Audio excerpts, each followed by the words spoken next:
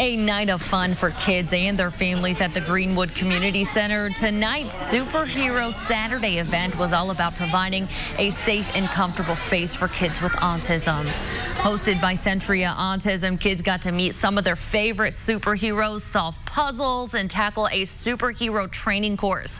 Sensory stations were also available for kids who wanted to take a break from all the action.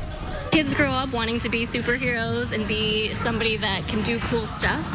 So we wanted to give kids an opportunity to interact with other superheroes and feel like they can do anything.